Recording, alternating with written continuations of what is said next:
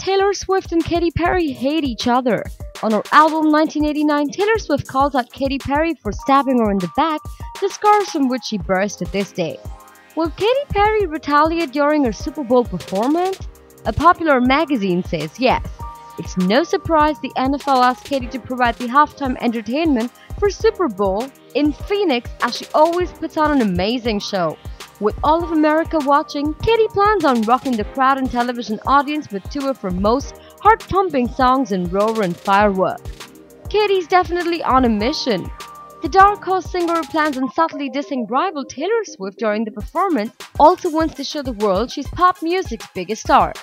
Katy wants to do it by herself, an insider tells the popular magazine exclusively. She was pressured to possibly add someone else, but has stuck to her guns and has said that she will be able to deliver. She wants to make this her moment. She wants to prove to the world that she's a standalone force in pop music. Well, whatever it is, we're sure it's gonna be an amazing halftime. What do you think? Drop in your comments to let us know. Thumbs up for Katy Perry and don't forget to subscribe to More to the Music.